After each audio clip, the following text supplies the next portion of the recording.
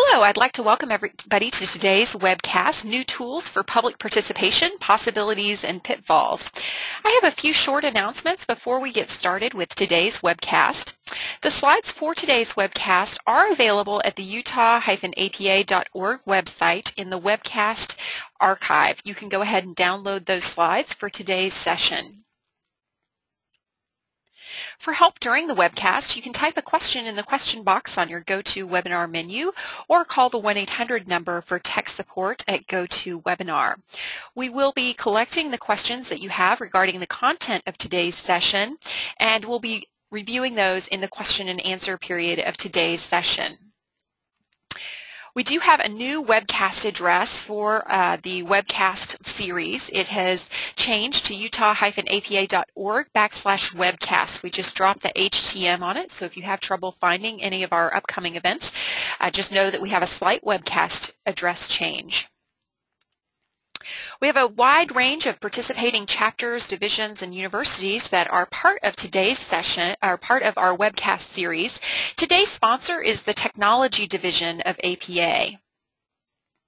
We have a series of upcoming webcasts that are located over the next quarter. I've listed a number of those here, including today's session for New Tools for Public Participation. Our April 8th session is approved for Ethics CM credit if you're looking for that. We have events on campus planning, using GIS, improving client-consultant relations, and new ideas for bike-friendly communities. So for those of you that are interested, I just got a question that popped in. You can just go to utah-apa.org and click the Past Webcast button, and that will take you to where today's slides are for today's session. We do have a brand new webcast that's been added to the series that will be sponsored by the Technology Division. It's the Introduction to the H&T. It's the Housing and Transportation Affordability Index and Applications in Planning. Many of you may have heard about this. It's from the Center for Neighborhood Technology, and so you may be interested in joining that session. It will be on June 24th. To log your CM credits for today's event, you'll go to planning.org/CM. You'll select today's date, Friday, April 1st, and select the item New Tools for Public. We do have a video recording that will be made available of today's webinar at utah-apa.org/pastwebcast, and that will be posted by the end of the day today. We are hosting a Twitter feed for today's session. You can access that by going to Twitter and typing in the hashtag APA social media, and that will pull up our tweets throughout today's session. Our speakers will be tweeting links and key ideas throughout today's session, so you can feel free to join us on Twitter as well.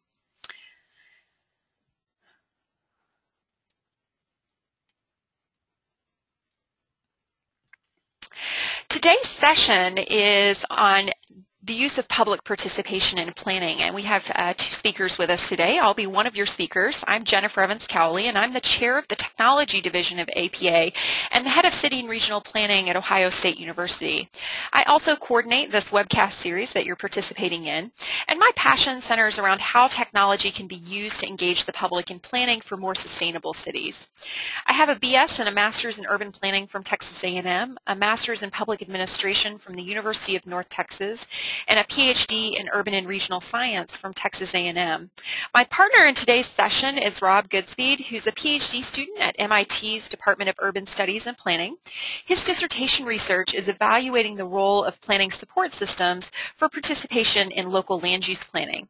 He recently completed an open government strategy for the City of Boston, and before returning to school, he was an analyst with the Metro Area Planning Council. He holds his bachelor's degree from Michigan and his master's in community planning from the University of Maryland. Now, today's session is an advanced session on the use of social media in public participation, focusing on the possibilities and pitfalls. You've all heard about different organizations using social media, and most of the work out there has been good case studies showing you what planners have done.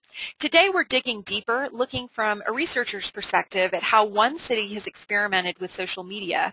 I'll be focusing on a social media experiment in Austin's transportation planning with a focus on how we as planners can analyze participation data And Rob will be looking at Austin's use of social media in its comprehensive planning effort, examining how open, representative, and relevant the public input is that is received through social media. In both cases, we recognize that online participation is just one piece of larger participation strategies, and we fully recognize and support the idea that social media is just one tool that should be used as part of a suite of tools used in the planning process. Now, because this is an advanced session, we expect everyone participating has a basic understanding of how social media works and the basic terminology. This slide just presents a few of the terms that we're going to be discussing throughout today's session. But to get started, we want to go ahead and have a quick poll. First of all, we want to know, all right, which of the following social media tools are you personally using? So are you using Facebook, Twitter, LinkedIn? You can answer as many of them as you would like. And we'll give everybody a second to respond to that.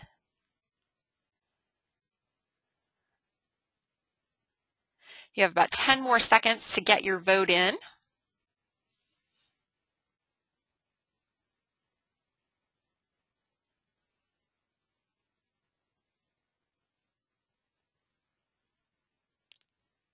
Okay, I'm going to go ahead and close the poll now. All right, and so what we see is that 68% of you are using Facebook, about 20% are using Twitter, 58% are on LinkedIn, and 45% are on YouTube. I did a social media session with folks just like yourself last year, and these numbers are dramatically up from the year before.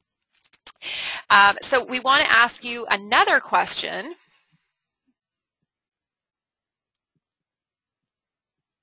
And I just have to pull up the next poll, but we're going to be asking you about whether or not you're using social media tools professionally when you're working on planning projects. Okay, so how many of you are using Facebook, Twitter, LinkedIn, or YouTube in your professional planning projects?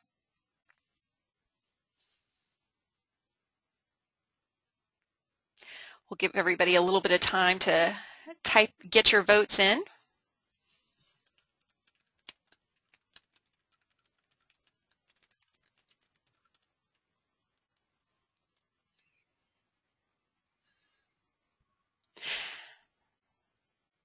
All right, so I'm going to go ahead and close the poll.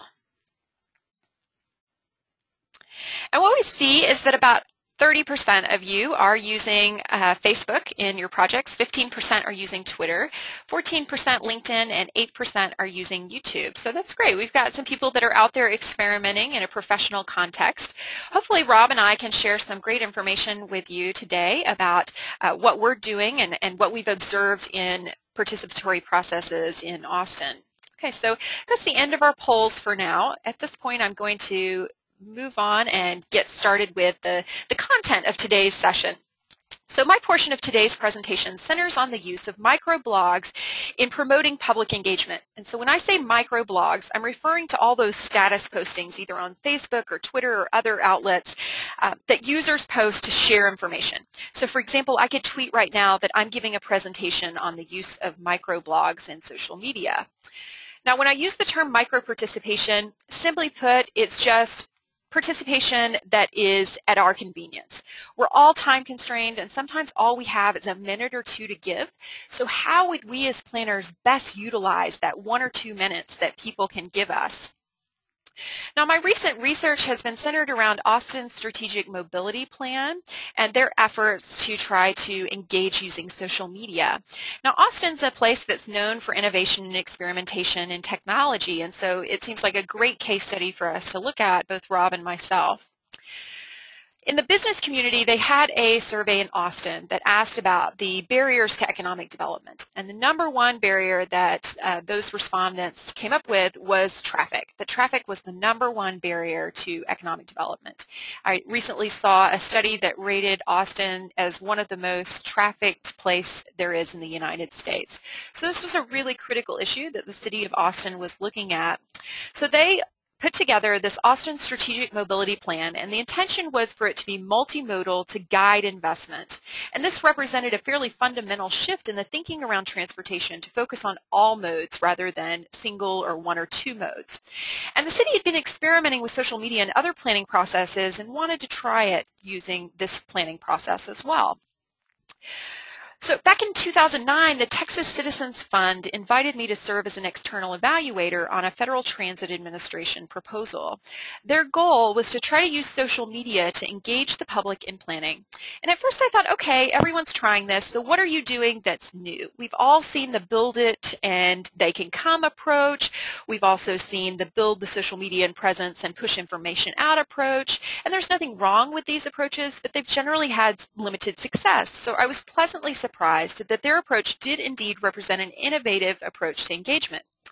Their innovation was simple in concept. Build a system that would constantly scan Twitter, Facebook, and blogs looking for anyone posting about transportation issues in Austin. And once they found a conversation, they would attempt to engage that microblogger in a conversation and dialogue around key topics in the Austin Strategic Mobility Plan. And so from this, the idea of SNAP was born, the Social Networking and Planning Project. So here's how it works. First of all, people can share their thoughts on Twitter. They might type something like, I don't feel safe riding my bike to work. Or they can post on Facebook, my commute down Mopac takes me more than 40 minutes.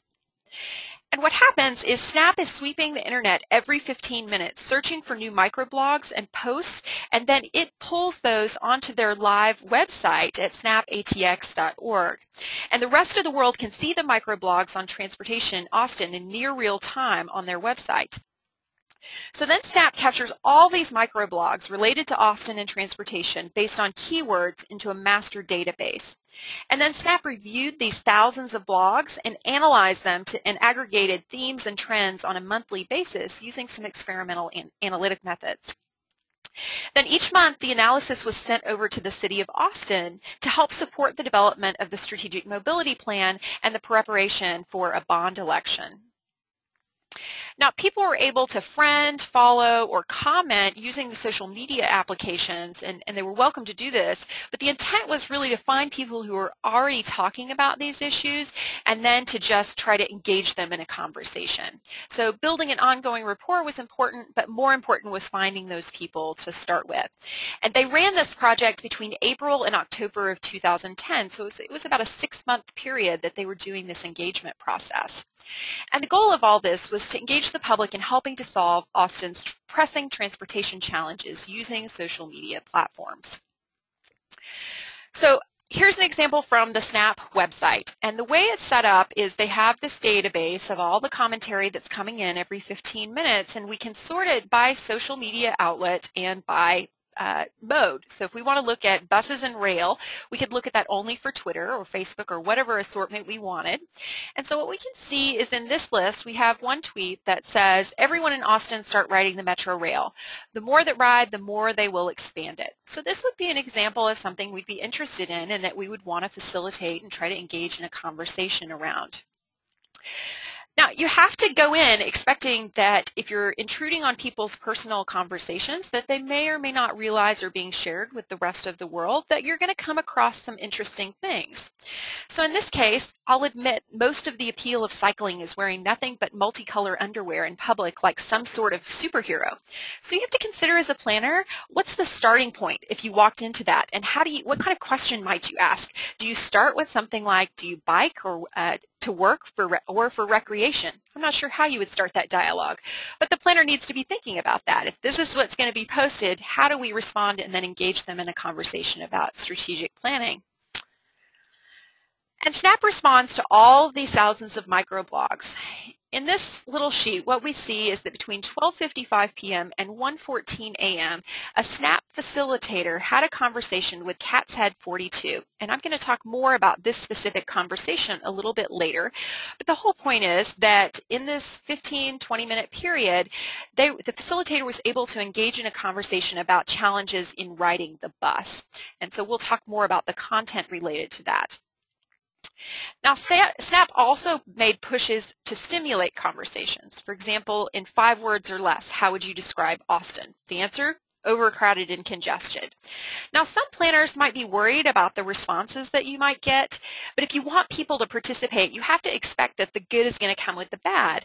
For example, in the next push, they said, what's your vision of a perfect Austin? And they talk about the comprehensive planning process, which Rob is going to talk more about in a moment.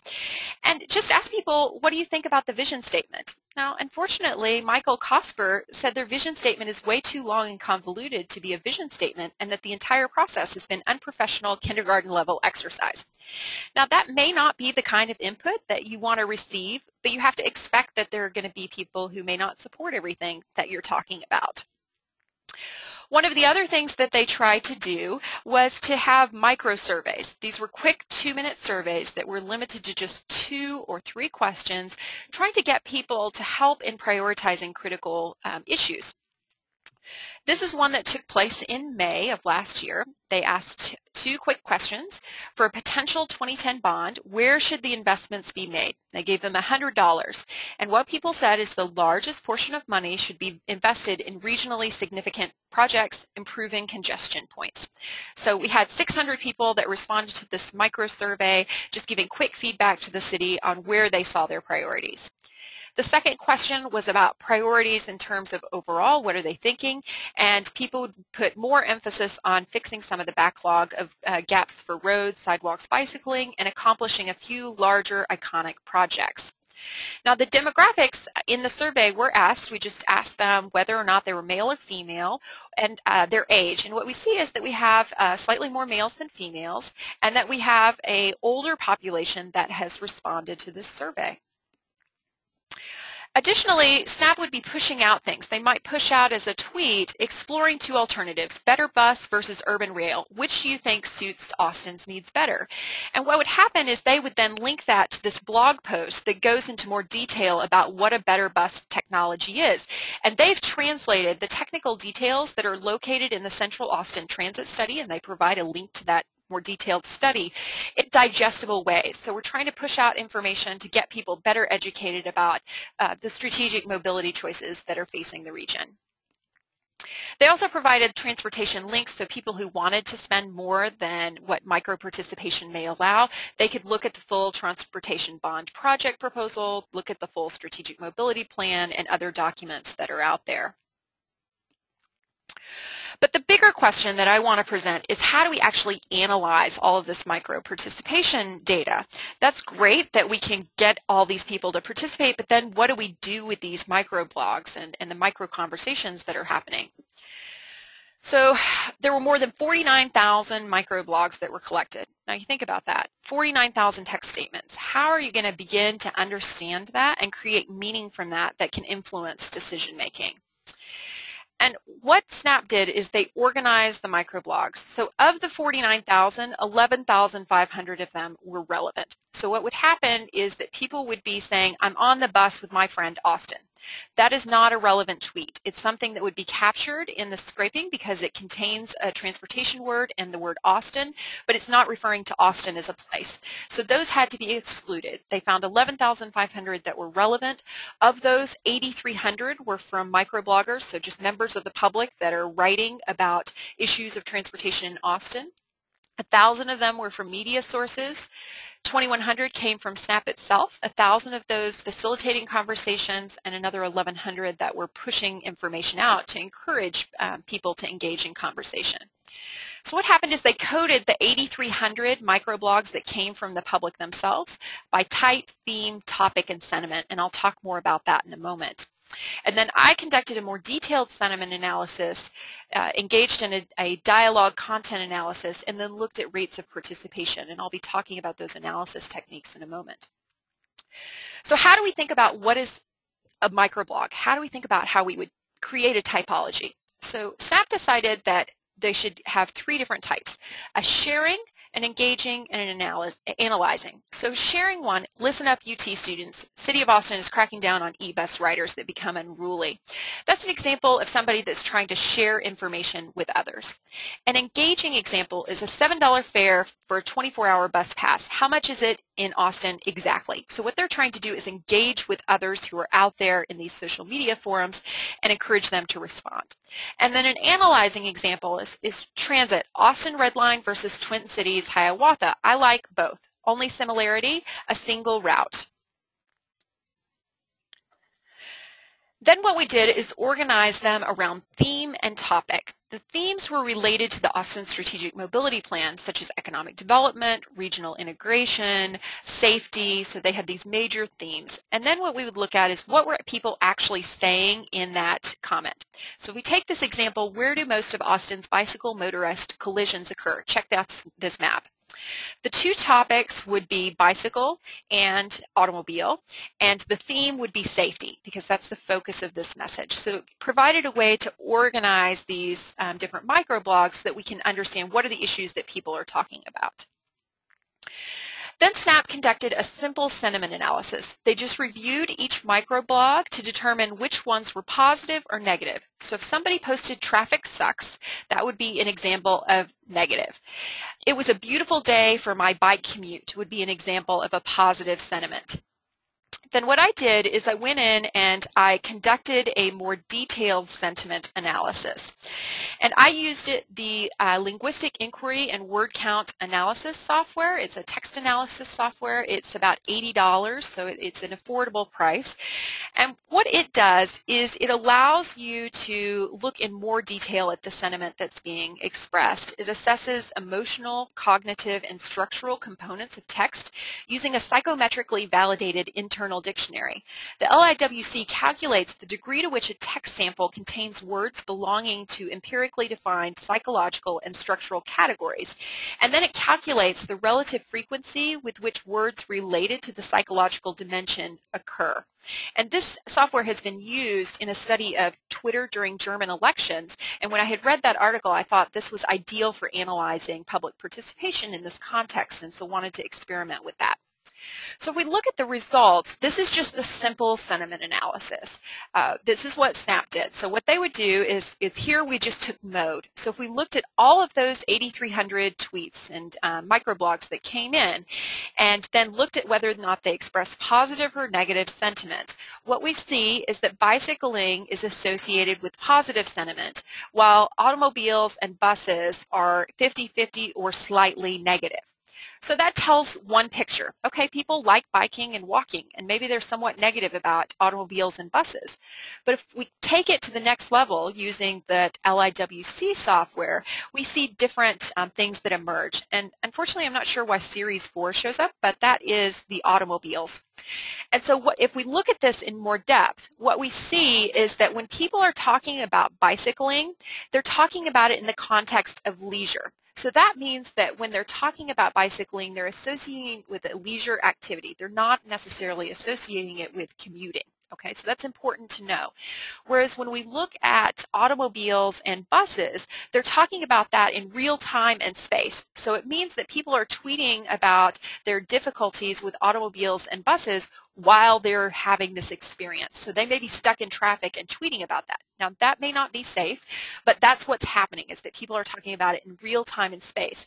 So then it tells us maybe we should reconfigure this analysis to then separate the text comments that are being said about commuting, and then look at mode choice in commuting behavior and see if we see a different sentiment analysis that might appear. So that's just one example of how you might use sentiment analysis to understand this aggregation of text that's being put forward. Then we could look at it in another way. So we separated out the comments that came in around the mobility plan and around the bond election. And what we see is that the microblogs about the mobility plan are achievement oriented, so they express a sense of achievement that we've accomplished this thing, while the bond election is talking about real time, present space, and generally expresses more positive emotion than negative emotion. So if we wanted to look at this and just study what was happening in advance of a bond election, using these microblogs coming in may give us some sense of what may happen in an actual election, that there's generally positive feelings about this bond election. So this is one more way that we could think about it. And this certainly requires more case studies to look and see how this works in different contexts. So then I looked at the actual content itself, and one of the things that we're interested in is whether or not people are simply sharing or whether they're trying to engage in some way. And so the add symbol means that you're trying to direct your comment to somebody specifically. Retweet in the form of RT means that you're trying to share information that somebody's given you to a larger audience. And then including URLs generally intends that you're trying to engage someone in looking at a piece of information that you're sharing. And what we found is that 57% of the microblogs, of those 8,300 microblogs, included an @ sign, meaning that they were engaging in some sort of conversation with a specific person. And 60% of them included some sort of URL. Now we also wanted to look at the analysis of stimulation attempts. So on Facebook, the Snap had 282 pushes. So for example, earlier when we talked about the vision statement, that was an example of a push trying to encourage participation. And of those 282 Facebook pushes, 54% of them received a response, and on average they received 2.3 responses. But most important is the content analysis of completed dialogue, because that's really what we wanted to have happen, was completed dialogues where somebody would post something, Snap would respond, and that there was an ongoing dialogue there. So Snap made 374 attempts that I was able to document. Of those, 42% received a response. Now the question mark is, any of this good or not good? Where's the bar? And the answer is we don't know where the bar is. That's why these studies are important, is to say what should we expect.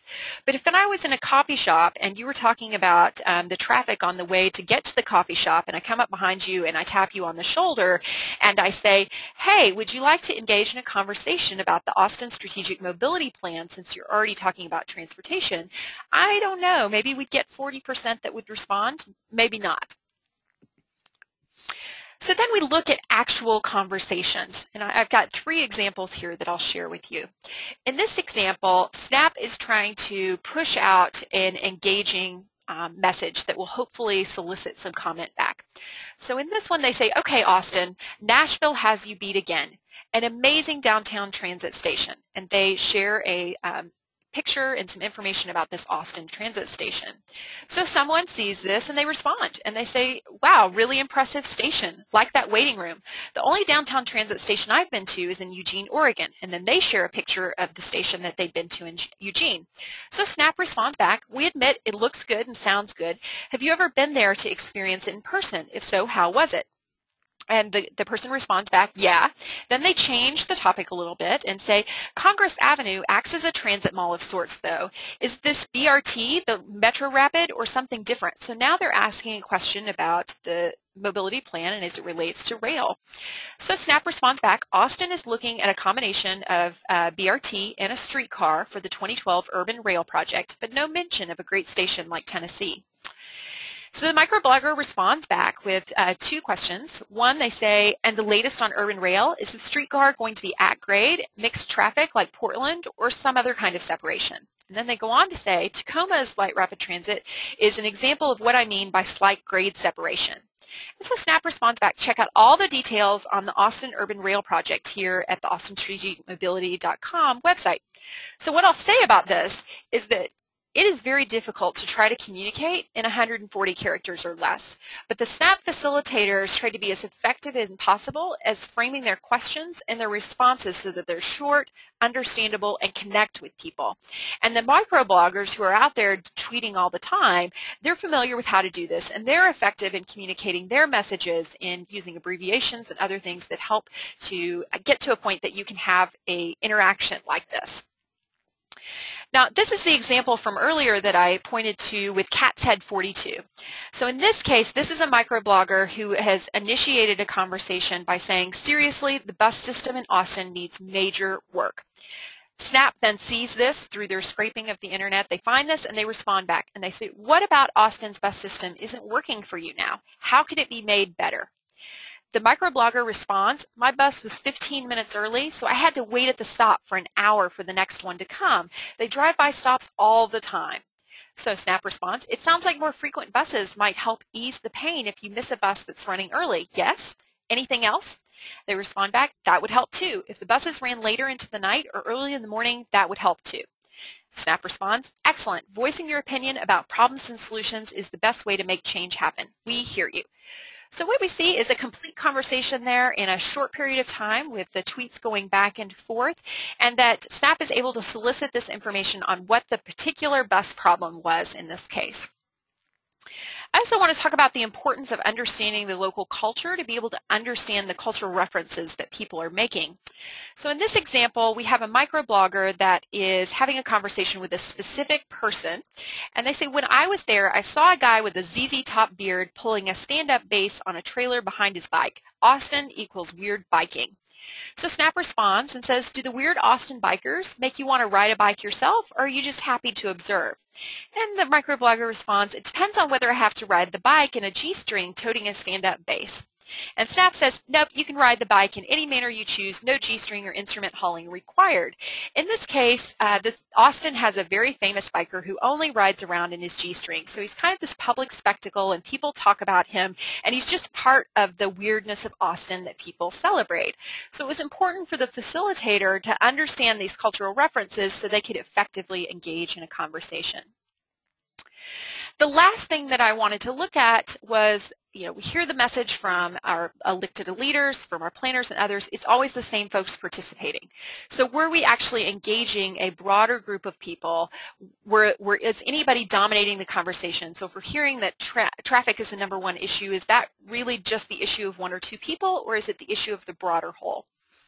And so through this participation process, we were able to identify the specific usernames associated with 4,439 people that participated by putting in these microblogs. And what we find is that the vast majority of the messages are coming from users who are only posting 1 time, or they're posting 2 to 5 of these microblogs. We only have 2 people that are very heavy users. So what this means is that we have a large portion of the messages coming from a large portion of the people, meaning that we're experiencing a fairly good equality of participation in the process. And the fact that Snap was able to engage, have participation from 4,400 people in a period of 6 months is pretty impressive. So in the end, did it all work? And what do we take away from this? So I'll say yes, it exceeded all past project measures based on what's out there in the literature. They were able to get 200 Facebook fans in a period of just 6 months, which is far greater than what we've seen in a lot of publicly oriented Facebook projects. They had 366 Twitter followers, which is far more than the vast portion of Twitter users. They were able to generate 45 retweets per week. So this means that the messages that they were pushing out were then being shared and reaching out to a much larger audience. And 98% of the microbloggers contributed 82% of all the relevant microblogs. So this says, there was equality in participation. At the same time, I'm also going to say no. It was a failure because it failed to influence decision-making in the end as part of the strategic mobility planning process and in the bond election. And in talking to the city about why there were problems in getting the data to them in ways that they could then use, they said, the city perceived a need to oversee composing messages and wanted to require message approval, but they understood that this is counterproductive to the effective use of social media. There's no way, if you're engaging in the middle of the night, that you're going to be able to get approval from the city on those individual messages. And the city was particularly concerned about the pushes because the whole point is to find something engaging to get people talking about. And the city was worried whether or not there was bias in what the facilitators were pushing out. The city recognized the usefulness of facilitation, but they would have preferred that their staff be able to do it themselves rather than relying on the Texas Citizens Fund to provide that staffing. But they recognized at the same time they didn't have staff available and the resources to allocate for facilitation, so that was a concern. The city didn't have any policies for the use of social media in microblogging, informal or formal information sources, so they were all just kind of working their way through it. And so there was a lot of tension and concern around what was happening. And the city remained concerned about who participates. So while we could tell them, hey, you had more than 4,400 people that participated, they wanted to know who those specific people are. And they were concerned that the avatars of these people might not be reflecting their real views, or that these views may not represent the public as a whole. And so they had some real concerns about that. In addition, there was the issue of time lag. So it took a lot of time for SNAP to analyze all of these microblogs and then to provide these monthly reports. There was concern on the part of the city. They really liked the sentiment analysis, but they wanted to understand the stories behind the microblogs. And that would have required a lot more time and energy to generate that. And at the time, SNAP didn't have the analytical tools that could potentially help them in telling those stories more effectively. And generally, the public officials didn't fully understand or trust social media and what it could provide as part of the process. So there was a resistance to actually using the public input that was received because they didn't fully understand it. So there definitely needed to be much more training and discussion in advance of the launch of the project to make sure everybody was on the same page about how this data could be used. So looking forward, we have rapidly evolving technology. Our social media tools are getting better and better. Our planners need to get on board to understand how we can best use this type of tool in supporting our participatory processes. And the social media methods need to complement our traditional methods, and public officials need to understand what social media can and can't deliver. Now, while in this process I tried some different experimental methods that might help to analyze this data, there's definitely more work that needs to be done. And so that's an area that needs further work as well, to work on additional rise of analytical tools. And there's increasing adoption of technology, and minorities in particular are adopting social media in greater portions than the population as a whole. And at the same time, our leaders are increasingly becoming technology savvy. So the digital divide is certainly an issue, but when in concert with other targeted outreach activities, social media can contribute to a comprehensive outreach and engagement effort. So I think this really points to what Rob's going to be talking about next, is the representativeness of the input that's being received and how much can we trust that? How can we understand and interpret that to create meaningful input in our planning process? So at this point, I just would say that it's obvious from going through this process that planners need more training on how to microblog for engagement. And they need to not only understand how to use social media, but how to analyze it and use it to persuade public officials of its legitimacy. So at this point, I'm going to be turning it over to Rob, and he is going to be talking to you about the process in Austin. Rob, let me change presenters.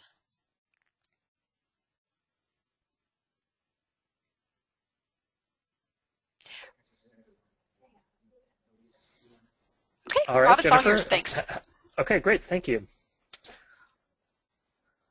So I've titled my brief remarks today here, The Dilemma of Online Participation, and I will explain in a minute exactly what I have in mind by that. So just a brief overview. First is an orientation to the process that I was studying, which was also in Austin. Second is my results for 3 research questions, and then finally some conclusions and recommendations for practice. So to begin, I really looked and oriented my study using 2 types of theory. And the first was I asked, what is the purpose of participation in planning? I think the most widely known article about this is Sherry Arnstein's Ladder Participation, and she really says 2 things. One is that participation can be manipulative, so we should be careful, and the other is, she's writing in the 60s, the more power you can delegate, the better. And I think this has been very influential in the field, but really needed to be updated for a more modern view. And so I found a framework that worked for me by Archon Fung, and he identified 3 failures of representative democracy that participation can help ameliorate. The first is legitimacy. Often planning is concerning topics which we're not sure our elected representatives know much about. The second is effectiveness, and so presumably you can get ideas and create policy that's really tuned to the local context. And then finally, there's an assumption of that participation may be help achieve justice, in particular if you're engaging communities that don't have good working relationships with government entities or officials. And I'll just say this is a very kind of specific framework that I took, but there are other ways of looking at it. I think Jennifer suggests some of them. Some researchers are very interested in the individual participant outcomes of learning and empowerment, and there are other ways of looking at it about the empowerment of communities. The other approach I took looking at participation was finding theories that could explain why people are motivated to participate to begin with. The most clear relationship in the literature is that it's linked to socioeconomic status, such as income and education, but I don't think that's really very useful for planners. And so I identified two studies that try to go a bit deeper and identify some of the causal factors that can help us understand this. And so I'll discuss these a little bit more later. But you can see right away, for example, the first theory is the civic volunteerism model, says that some of the factors involved are how much information the citizen has about what's going on, whether or not they're recruited by a friend or a community leader, and other factors. And similarly, the 1996 study goes into detail about, we know that education is important. What are some of the skills or attitudes that it may actually impart? And I think in my conclusion, I'll circle back, we can use this to craft participation methods that are more inclusive and motivate larger numbers and more representative people to participate. This is the general framework of the study, and really I was sensitive to kind of two things, that citizens are involved in the creation of the plan, the comprehensive plan, the topics themselves are up for grabs. Second, they actually can, theoretically should be able to provide input into the specific proposals or vision that's described in the plan. And then finally, there is a relationship. The City Council approves the document, and so there's a formal relationship through voting, as well as City Council members polling and informally discussing with citizens. So in all three of these, I identified on the left a series of what I call participation approaches. These are things the city was doing to enable these links to happen. And so for the purposes of the study, these were the final approaches. And so you can see I'm looking at online in the context of all of the activities that are taking place. In particular, I look at a Facebook page. It's not on the slide, but also their use of Twitter, an online survey using SurveyMonkey, a website that has comments, and then you can see there's a variety of other exercises as well as formal community meetings that were happening at this time. And just to briefly explain, this research was done over a period of about 1 year, but it was the early phase of the comprehensive planning process. So actually right now they've proceeded on to, I think they're near 3 or they may be approaching 4, where the City Council will be considering the final proposal. I think they're refining the vision. And so some of my conclusions, as you'll see, are colored by the fact that in this phase of the process, they were really looking to generate vision and to get many ideas on the table. And so some of what I'll say may be amended if you're looking at participation at various points in a complex planning process, similar to ones you may be familiar with in your own practice or here as we see in Austin. And so finally, what is this dilemma? And I think the dilemma is this, that we know that large numbers of people are using digital tools, and we have an intuitive sense that it's a great way to get in touch with people, but we have a lurking suspicion that it might actually empower the wrong people. And really, I think it's a fear of uncertainty that Jennifer was talking about. We're not sure how representative they are in various ways of the citizens, and unlike a public meeting, it's a mediated form of communication. So the whole person isn't there for you to really get a sense of where they're from and what views they have. You can see just the raw numbers of participants that even in a short period of time, the number of people they reached through online mediums was much higher than the number of public meetings. And these meetings were highly publicized and very professionally run meetings. But I think this kind of general pattern you could see might be similar to what could be possible in your city or town. And then just briefly, the research here, I did a participant survey of some of the most active participants. I went to Austin and observed some of the meetings as well as analyzing the content. And so the planners there did a great job of capturing a lot of the input that was received in the various meetings, minutes and other things, and so you could get a sense of the content that was being received. And of course some interviews of the planners as well as participants to get a sense of kind of on the ground how it was unfolding. And so I'll briefly introduce, I had 3 questions. The first, and you can see these relate to the theories I chose. Really, if one of the purposes of participation was to get views and the local knowledge and ideas of citizens, how open were these different mechanisms? And so, for example, as Jennifer was showing, you can use Twitter for listening and engaging in a conversation. You can also use it just to promote yourself and spread information. The second was how representative, and I found in 2 ways I'm interested. I think the first is the most evident in terms of age, race, ethnicity, the demographic factors. The second is a little more nuanced. It says, looking at the views of the people there, they may look slightly different than the city at large, but really what we maybe should be more interested in is, are their views systematically different than the city at large?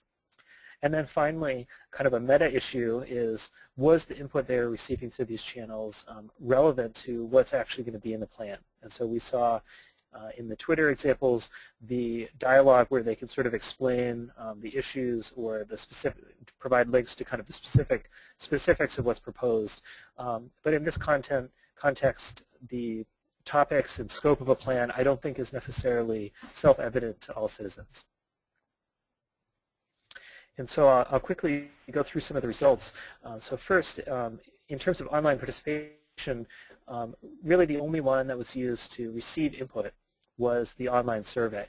And although the city was engaging in these other methods, they would frequently tell people, you know, we're not actually recording this, you need to come to a public meeting in person. And so you can see the brief excerpt from Facebook below. And I identified several reasons this was. As Jennifer pointed out, at this time, which is slightly before her study, they were developing a social media policy.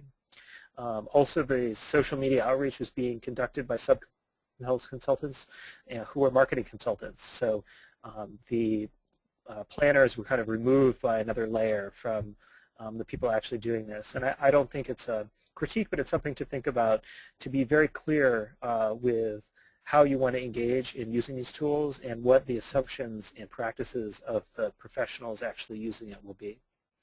And then finally, there's just some sheer technical barriers. The Imagine Austin website was the first blog the city hosted on their own website and the first to have comments. And so they had to go through a process of modifying their content management system, creating this policy, training various staff, and which they went through, but it meant that there was a delay and some usability problems early on. And really, I think it was an interesting conclusion. The city deliberately chose to say that these online forums were experimental and would be distinct from what they termed the formal opportunities of participation, which are the public meetings and steering committees and workshops. And so I think this is a very understandable and good starting point. And I think the idea of the conversation today is to figure out what we know, what we might want to know before we can treat these experimental online tools as quote-unquote formal approaches to receiving additional forms of participation. And next I turn to this issue of representativeness. And so my survey had a size of 65. I didn't do statistical testing because it wasn't a random survey. Again, it was a survey of the very highly active online participants. But my take home, and I have a complete table in the full paper, my conclusion from this is, first that the demographic representativeness of public meetings, the conventional public meetings, is what I think our intuition says. We're not quite reaching people that look like the city. And I have the American Community Survey here as a benchmark. The other conclusion is, surprisingly, the online participants were fairly similar and might even be slightly better in terms of these demographic indicators. In particular, there's actually more elderly and more youth, maybe online, or they could be kind of similar statistically. But it gives you a sense that our kind of suspicion is on, but a long survey, a long list of literature I found has basically proven that unless you do something radically different, a kind of conventional meeting in the school is not really going to reach exactly a statistical picture of the city. And I don't think this is a big surprise. The next factor I looked at is a little bit more nuanced, is the issue of view representation. And so the city, as part of the process, conducted a statistically significant survey, which they had a polling firm send out a mail survey, and they had a sample size, and they had a sampling plan that would ensure that they got it to all neighborhoods and all types of people in the city. And I took one of the questions about what people's priorities were for the plan, and I asked it only to my 73 extremely active online participators. And I find there's kind of two take-homes for this chart. The first is that the highest priority is actually very similar between the two groups. And the black bar represents the margin of error for the city survey. And so transportation is clearly number one. And in fact, many of these, my group, which is not representative demographically and highly self-selecting, is within the margin of error. They have similar views as a very carefully done citywide survey. However, and it's an important however, there's two caveats I found where the groups differ widely and they're well outside of the margin of error. The first was the city as a large rated developing health and human service facilities, homeless shelters, much higher than the participators. And the second is developing public safety facilities, police and fire, also rated higher. And so I think this follows some earlier research done by Tim Beatley in the 1980s in Austin that found the view representation differs, but in kind of slight ways. It's not a wholesale, radically different profile. That maybe on certain issues, such as the role of government, kind of the relative emphasis of these kind of core services over other things like open space may differ subtly. But I think this is a really interesting initial take that hopefully we can follow up and look in more detail, and be able to attune these different mechanisms even better.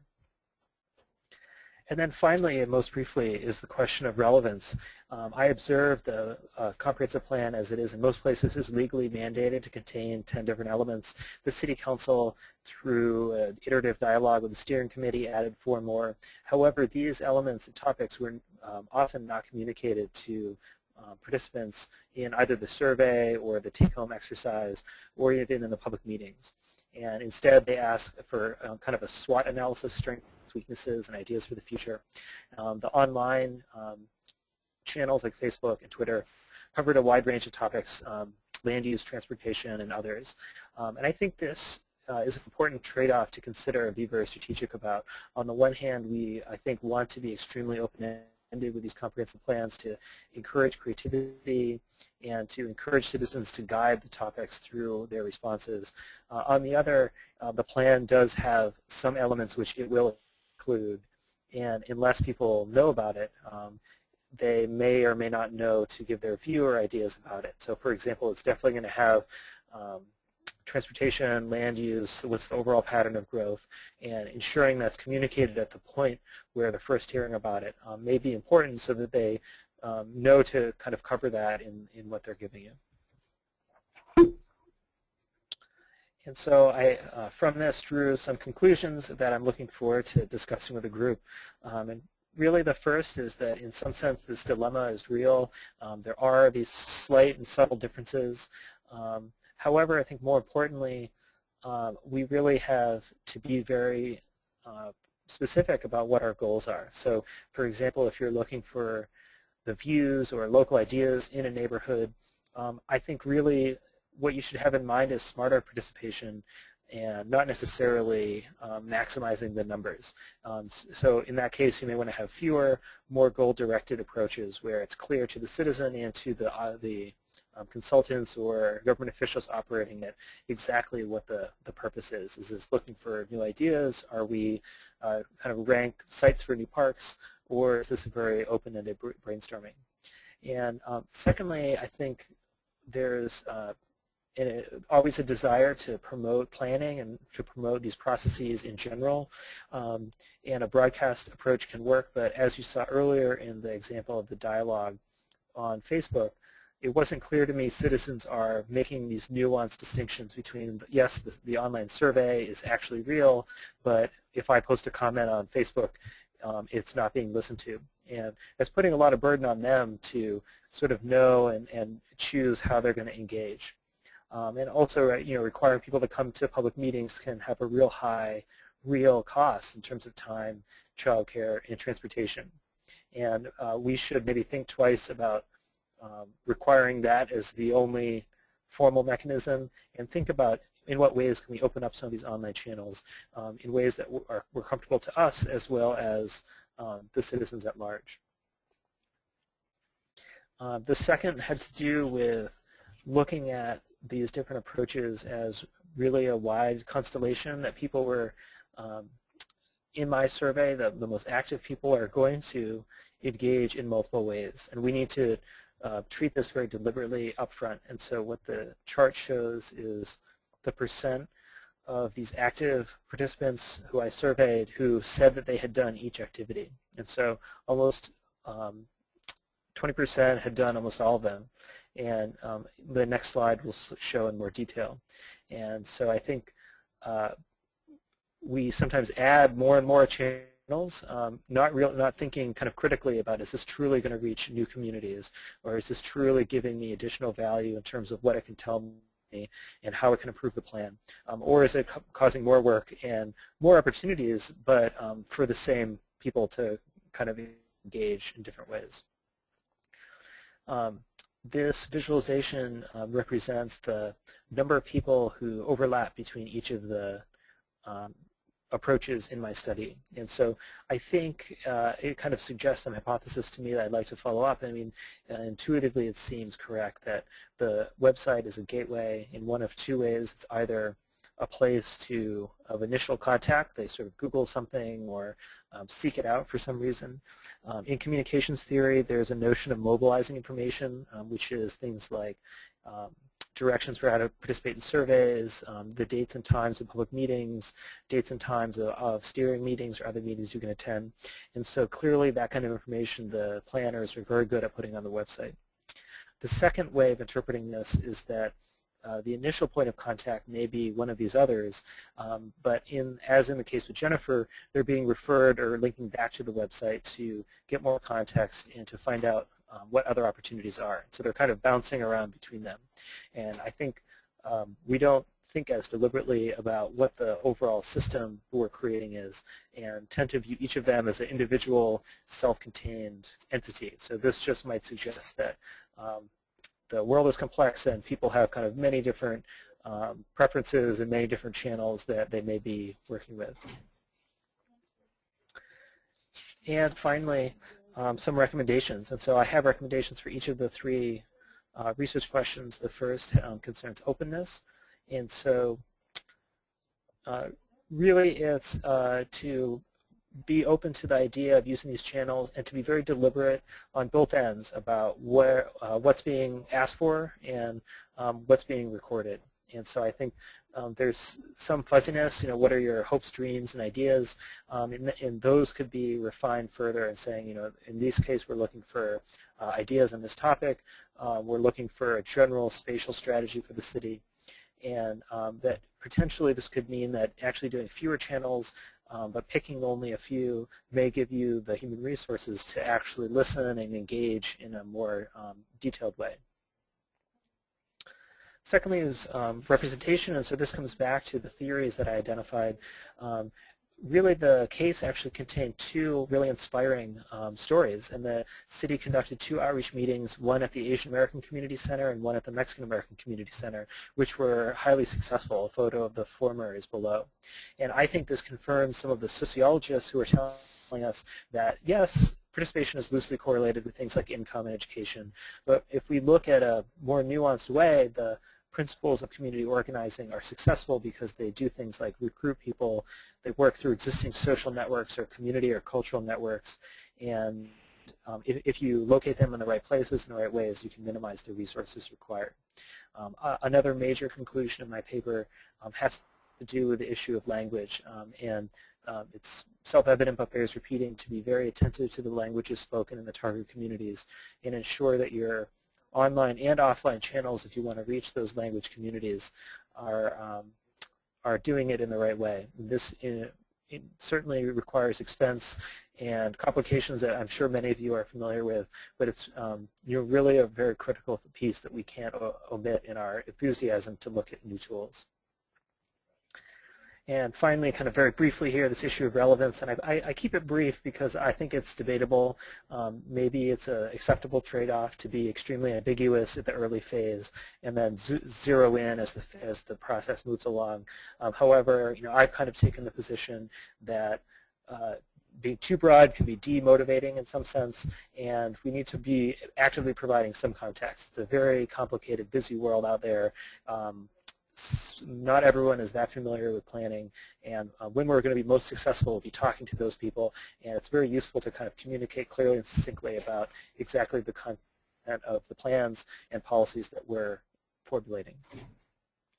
And then as a final slide here, I think kind of what the future holds is tools and practices you may be familiar with, and we've seen a little bit in the case today where the online engagement is really narrowly and clearly linked to an intended purpose. And so one example, the Future Melbourne project, was really oriented around getting creative, good ideas for new policies for the city of Melbourne, Australia. And so it was about creating a wiki and a document.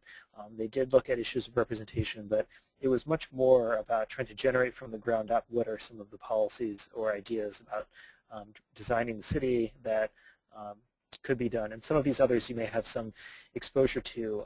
They're similarly linked to kind of discrete purposes for participation. I think the final one to just mention is that at the federal level, many federal agencies have been experimenting with idea ranking systems like user voice. They have a drawback. Like Twitter, they're very narrow bandwidth. You kind of enter a short statement.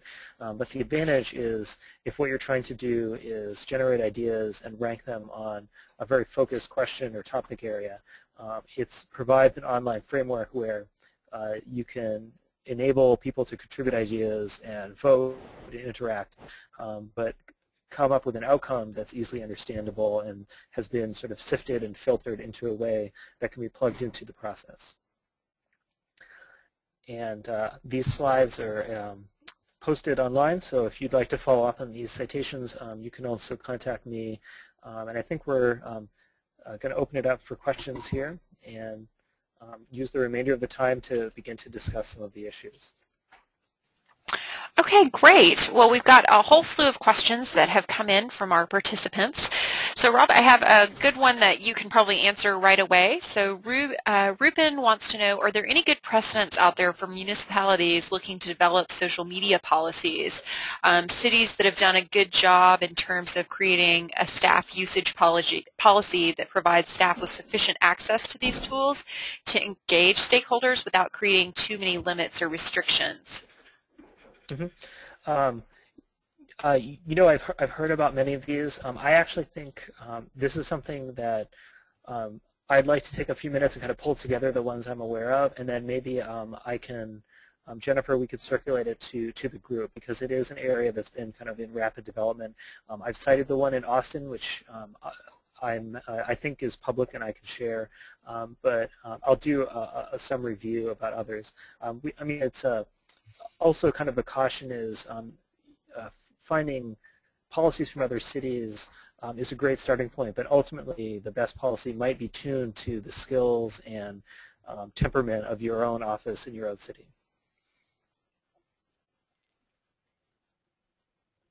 Okay, great.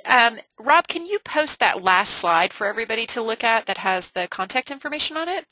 And I just see that someone has just given us the social media policy for Austin, and I'm going to post that to the entire audience via the chat. So that's available for everybody. Okay, so we next question will Okay, has there been any concern about skewed sampling coming from Twitter users, and this is in the case of Snap, but I think you could answer this as well, Rob, about the skew of participants coming from the social media sites in your comprehensive planning process? I'll just respond from the perspective, the city was just very apprehensive generally from the transportation end of things in not understanding who was specifically participating because you couldn't give them complete demographics on who these participants were. We do know that Austin's social media usage is higher than the national rates, but that we understand that Twitter users are not representative of the population as a whole, and that's why a comprehensive participatory process is so important, is to recognize that the online social media participation you're getting is just one piece of that puzzle. So it was definitely a concern, and I think we need to work to develop better ways to communicate about what social media can deliver in terms of some of those demographics as a whole. Rob, do you want to comment on that? Yeah, really kind of two issues. Many of you may be familiar with the work done by the Pew Internet and American Life Project. It's a ongoing survey project to really understand how not just the internet but also these new channels are being used. And so they have excellent longitudinal data about various things, and they do special surveys. You have to be, when using that data to kind of figure out who's on what platform, be very cognizant of the precise question asked. And there's a huge gradation between somebody who has an account and signed up once and somebody who uses it every day. And so that's kind of a resource. I think really this also points to the issue of the digital divide, which we don't talk about so much anymore, and I think it's because the world is getting more complicated. I like to think about it in terms of three kind of key factors. The first is literally the hardware. What percentage of people are using smartphones or have high bandwidth connections if the channels you're using requires that. The second is the issue of usability. How much participation you're going to get is a factor of how well-designed your survey is, well-designed your website is, and in terms of things like Twitter is whether you're engaging with the norms of use that the community are using. But then finally, and this is the kind of killer factor for planners, is motivation is hugely important. I think what we've learned is communities which on the other two, they don't really have necessarily the most excellent hardware, or the systems they're using are kind of clunky and poorly designed, but if you're highly motivated, you are willing to shoulder the burden of figuring it out and going through that. And so because of these three factors, it's very hard to predict, and we should also treat statistics with a grain of salt, because for any given process, the way they did usability, in this case, the Austin website is very good, but plenty of city websites load very slowly or don't work well in different browsers, and that will affect the numbers you get in the end. And so that's, I think, a thought about that. Okay, and Rob, I'll just add, I just saw a statistic that came out based on fourth quarter 2010 sales of smartphones, that 20% of Americans now have a smartphone. And that's a rapidly rising number, but about 1 in 5. I heard an estimate by the end of this year it's going to be over 50%, but so anyway, they're certainly spreading very widely. Mm-hmm. Okay, great. There was just a quick question for you, Rob, about what a meeting in a box is. It's a really creative approach. Some of the faculty at the University of Texas dreamt it up. The idea is it's a structured dialogue. And basically, if an individual is really motivated to engage with their family, their neighborhood, their community group, they can pick up a set of materials that has a script and guides you through some exercises. And it's oriented towards generating lists and information about the strengths, weaknesses, and ideas for the future for the city. This was part of the visioning phase. And then the idea is you record how your meeting went, and then you can turn it back into the city, and then they aggregate all these different meetings into boxes. So it's very low-tech, but I think it has kind of a high-tech attitude where it's much more seeking ways of engaging people, not just in the meeting that we're going to pick the time, but the one that works for your community. So in the paper I discussed it a little more. I didn't analyze that kind of exclusively, but certainly an example of a more innovative offline approach that we could consider. Okay, great. We've got a couple of related comments that I think relate to both of our studies. So one, how do you notify respondents that their data is being collected, analyzed, and likely saved for public records? And then the flip side of that, and I think this probably relates a little more to my study, is did people feel like their privacy was being invaded? So Rob, I'll let you start with that and then I'll follow up. I think I didn't look at this specifically. I said in the presentation, my assumption is many citizens are assuming when they talk to a government that the government's listening, and presumably to listen you have to record and do all of that. Certainly on the online survey, they very explicitly had a policy saying, yes, we're recording this, and explain the privacy issues. But kind of to that extent, certainly the paradigm at the federal level has been that if you want to write in and comment on a regulation, it becomes a public record, and it's pretty widely known. But I think that's a really important question, that as we drill down to lower levels or community-based processes, to be really explicit and clear with participants about that, and about whether different things are subject to either freedom of information laws or also public meeting laws. Okay, great. And I would add, the SNAP website explained, pretty clearly in simple language that this information was being collected and given to the city. Out of the thousands of people who participated, only one person raised a concern, and they posted some kind of hate messages via Twitter telling people that Austin is, invading their privacy. But they weren't, because they didn't have their privacy settings set up so that it was blocking the city from being able to view it. And I think the important point here is the difference between open and closed social networks. So an open social network is Twitter. Unless you specifically set up your privacy settings to block people from being able to see it, then anyone can search on any topic. And it's really intended to be that way. The expectation on Twitter is that you may not know the people that are following you, but they're following you because they're interested in what you're saying. And then vice versa, in a closed social network such as Facebook, you're only allowing people who you're friends with to be able to see what you're doing.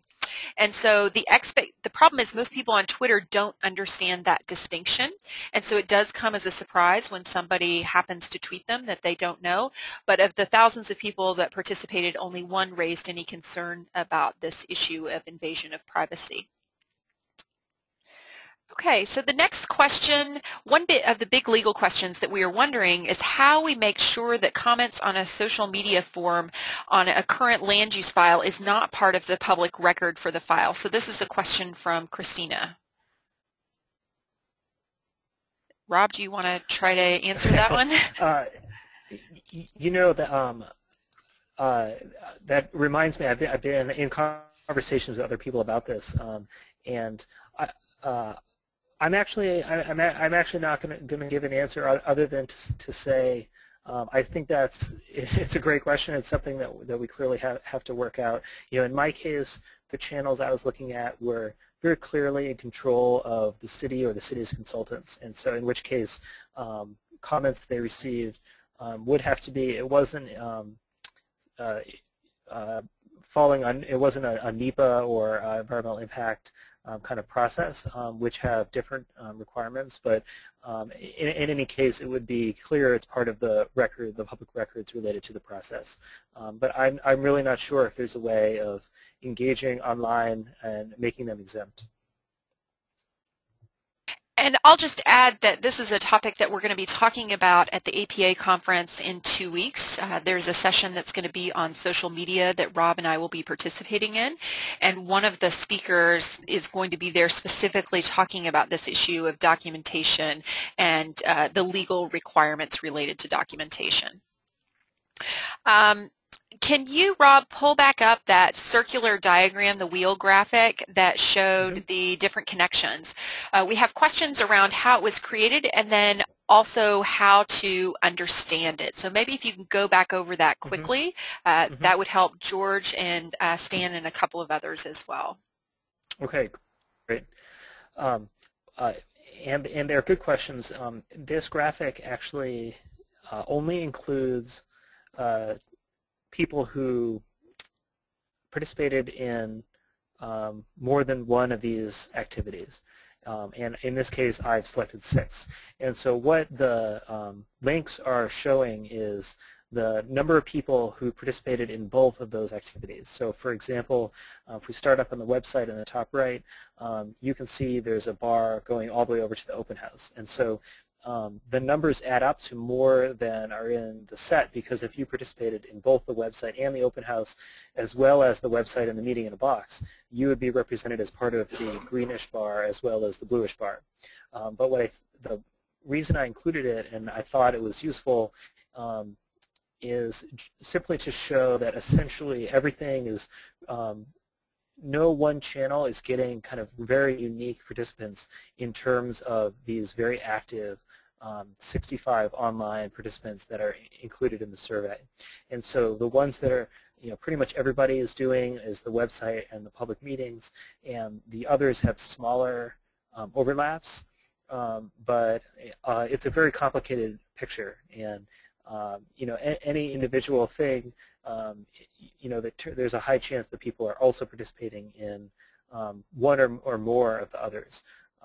I think, in the paper, I think it's, I have kind of a table that shows a little more clearly what I'm trying to show with this. Wonderful.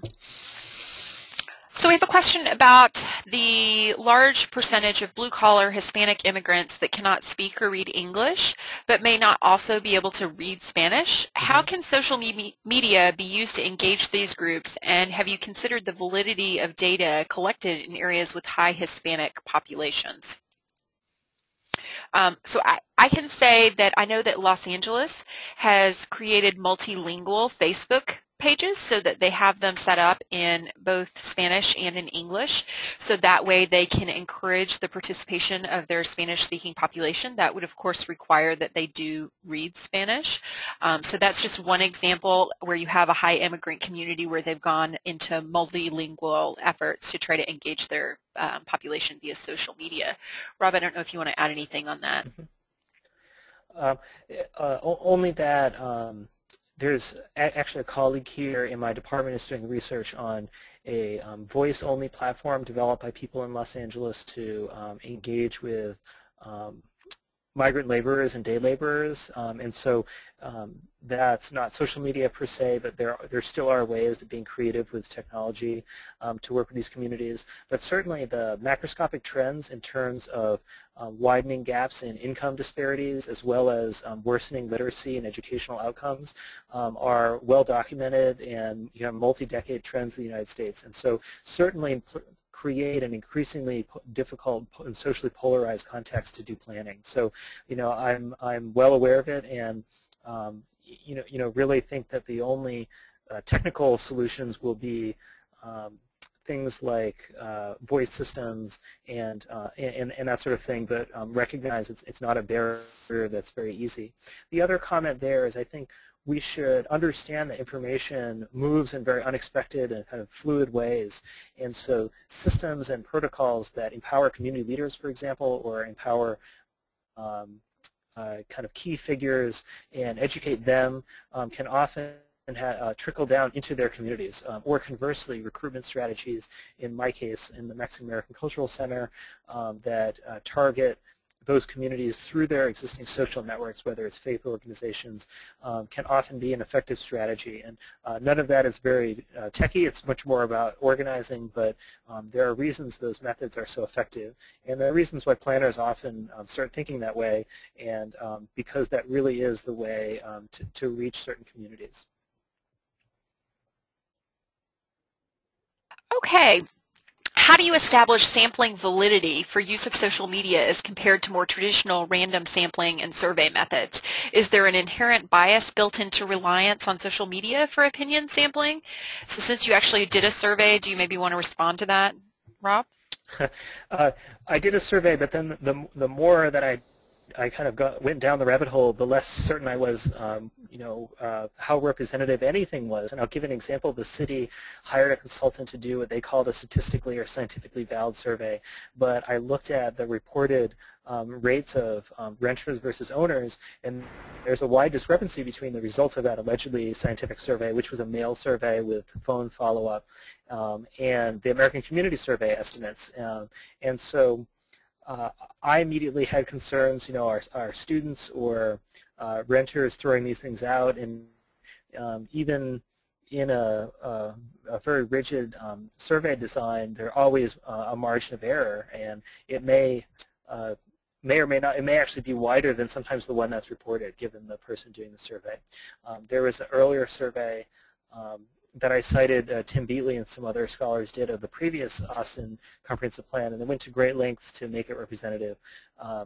But I guess my point of view is increasingly phone surveys are, because young people or all people of all ages don't have landlines or don't answer phones. Survey pollsters are realizing that any given channel is increasingly challenging. So, if you're looking for exact representativeness in terms of views or demographics, it's going to be a challenge, and you may want to spend the money to go in any one of these directions. And so that's why I emphasize that is only kind of one dimension of the valid outputs of participation. All of these things are being vetted by City Council, which is presumably accountable in some form of representative democracy. So we have to figure out how we're going to balance these different needs. And Jennifer, was there another part of the question, or did I answer? No, I think you got it, and I was just going to add on to that. In our example, we went back and we contacted all of those people that had been engaged with and sent them a survey link via their Twitter messaging or Facebook or whatever it might be, and encourage them to fill it out so that we could get some demographic information to understand who was participating in the process. Of course, not everyone responds, so we can't know for sure. And we knew going in doing that survey that we weren't going to be getting a sample validity. And so we recognized that going in, but we at least wanted to have some sort of survey that would tell us more about who was participating in this social media process. And I agree with Rob completely. It is increasingly difficult to conduct a statistically valid survey using any of these mediums because of the lack of participation rate among different audiences using different mediums. So that's certainly an issue that we still have to grapple with. So thanks, Edwin, for that question. Okay, and I guess this would go for both of us, Rob. Is there anything that we know about where the users are from? So for example, a particular neighborhood or other demographics. What do we know in terms of who the gap is and who we're not reaching? Really the various channels, the kind of data the city had collected that I was analyzing asked for the neighborhood you were in. They used relatively coarse zones of the city, and so I didn't actually analyze it in a fine level of detail because I think the whole city was only divided into 5 or 6, and so the city themselves have published some kind of who are we reaching in our community forums fact sheets that show this geographic representation, but each area itself was pretty heterogeneous, and it trended from my recollection slightly towards the more affluent middle-class neighborhoods, but that is, it is expected because it's correlated with the demographics of the individuals, which we have data about. I think this is kind of an intriguing way because increasingly, especially with mobile phones, we're able to receive data that's being geotagged. So tweets can have geographic data associated with them, as well as photos, and blog posts can have place names and things like that. And so that does enable, given the form, to know a little bit about kind of the neighborhood variation. I think the large unanswered question here is what about people who don't live in the city or who split their time? And this isn't something I've seen narrowed in on. I did see a case study of participatory budgeting in Brazil. They had a very strict registration where you actually had to be a registered voter in the city, and then you could log in and vote through an online system for infrastructure improvements. And I think from my memory, over 10% of the people who voted, so they had to be registered voters in the city, were voting, said that they were voting from other places. And so I think that there's this broader trend of the traditional, I live in this neighborhood my whole life, is really radically shifted, and we actually have transnational migrants splitting their time between different cities. 50% in Manhattan, 50% in the Dominican Republic, to give an example. So that's a huge conceptual challenge for planners who are much more comfortable with the community group of homeowners than they are with migrants or students or young people that are much more transient. And Rob brings up a really important point, and this was something we tried to emphasize to the city, that a lot of the transportation problems are not necessarily caused by the residents of the city of Austin specifically. They may be commuters that are coming in from another area, or they're along a major transportation corridor that people may be commuting from San Antonio to Dallas or other places. And so getting input from people who are tourists, who may be commuters, who may be other things, may be equally important in terms of understanding how to develop transportation solutions. So the place base of those people may not be as important as one might have liked. But in the original design, the idea was to do heat maps where we could see where the tweets were coming from, where these microblogs were coming from, so we could identify how close they are to the rail line or public transit or other things. But unfortunately, because of the bureaucratic structure and getting things approved, we weren't able to do the micro-surveys as frequently as one would have liked, and ultimately we had to abandon the idea of being able to connect people to locations through very small surveys, just asking them, what's your zip code, or where do you live, in some other way. So we were unfortunately unable to do that, but that was part of the intention, was to try to measure that in some way so that you could better understand how sentiment is associated based on where people are at. So if they're close to the rail line, are they more supportive or less supportive of rail transit or other kinds of issues? Okay. We have another question about that circular graph. Rob, you didn't answer how you made it, what program it was made in. I've forgotten the name. It was a particular visualization program. I can look that up. It's been approximately a year since I did it, so I'm blanking on what it's called. Okay, but it's not in PowerPoint or anything else. It's a special program for that. No. Okay, great. Yeah. So Chris wants to know, have communities, transit systems used location-based social media such as Foursquare as a tool in understanding their user base? I'll respond that, Chris, I haven't seen any local governments that are using it that way. I was putting together a presentation a little earlier today for an applications-based conference I'm doing next week, and I was looking specifically for examples of that. There are some that are using location-based data for reporting code enforcement. So, for example, the city of Boston is tying their 311 system into an app that you can download, take a picture of a code enforcement problem, send it in. There's examples like that, but I haven't seen anything that is more engagement-based. The transit systems, it tends to be location-based for telling you when the bus is coming, rather than the engagement that we're talking about here. Rob, I don't know if you want to add anything to that. Yeah, just that in the Boston case, it's a city-owned app that then you can, after you've reported to their constituent relationship system, you can then tweet your report. And so it's kind of outward integration. The only engagement around transportation I've seen that's place-based is some of the third-party apps that are reusing the real-time data have kind of various ways of providing a discussion channel or back discussion kind of either in the app or through a Twitter hashtag. It might be specific to a rail line, or I think there's like some of them, it's like the bus system in general, you can kind of tweet and other riders can go there and see what's being said. And then just a note about Foursquare is if this group, only about 20% are using Twitter, my suspicion is it's a much smaller group that are using Foursquare. It's really, those kind of tools are, my sense is still kind of very elite tools, and and so there's potential for creativity, but you also have to be sure that there's enough kind of a critical mass to do the experiment you want to try. Okay, great point. So based on the research that you've done, Rob, what methods would be most useful or applicable to determine representativeness of an online population or participants?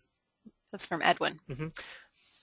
I think that's a great question. I think the starting point is to have a critical discussion. We've talked about at least 3 dimensions: view representation, demographic representation, and then also geographic, which the question raised a couple ago. And so in any given process, you want to have a critical discussion of those different dimensions.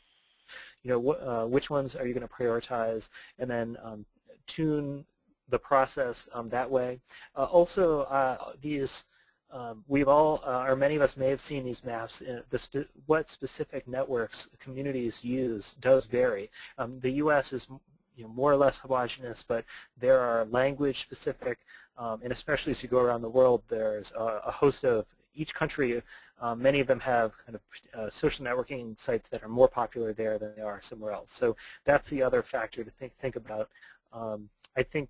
And so, if you're doing a downtown plan, it might actually be LinkedIn that you really want to spend your time and energy. If everyone's a white-collar worker and they're all on LinkedIn, I think Facebook, and then kind of each of them have slightly different demographic profiles, and you kind of think about that.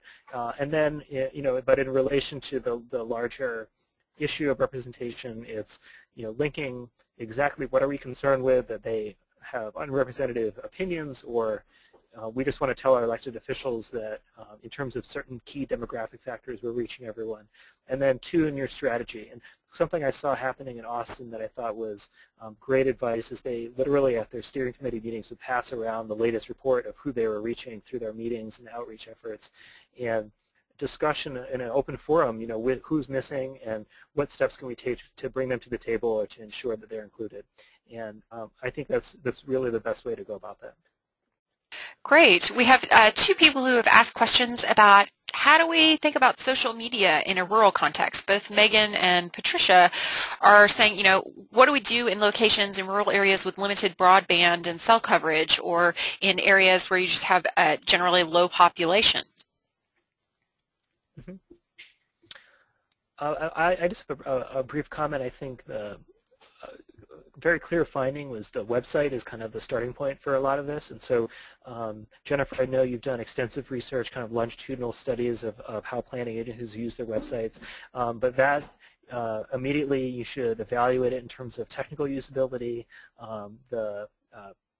according to plain language, or the quality and clarity of the language and information, and then begin to think about, are there limited ways we can engage with people there, allow them to sign up for notices or participate in surveys. I think that, to the extent that you're going to reach people where you're not sure about tools, it seems pretty clear that that's the biggest for a tech-savvy place like Austin, and I would suspect would be the primary way you're going to get people. And the other thing is you really try to learn on the ground kind of what tools people are using, and if they're not using these, you may have to be just very pragmatic about what's going to work. Okay, great. Our time is up. We didn't get to all the questions today, but everyone asked some really great, insightful questions, and we had some really good dialogue. I'd encourage you to take a look at our papers in more detail. There's more detail located on our websites. And we look forward, please join us at the APA conference. If you're there, we'll have a very good discussion. That session is focused on being more discussion-oriented as an opportunity to go into more depth with a lot of the questions that you all are asking. A recording of today's session will be available after the fact at the Utah APA website. You can get a recording of that there. When you leave, you will be asked to fill out a survey letting us know what you thought about today's session. We appreciate your feedback. It certainly helps us as we move forward in programming future sessions. So thank you, Rob, for joining us today, and thanks to our audience for your insightful comments. All right, thank you. Okay, so Rob, you can go ahead and log off. I'll just gather a few of the questions, and then I'll communicate with you by email. Okay, sounds great. Thanks. All right, thanks.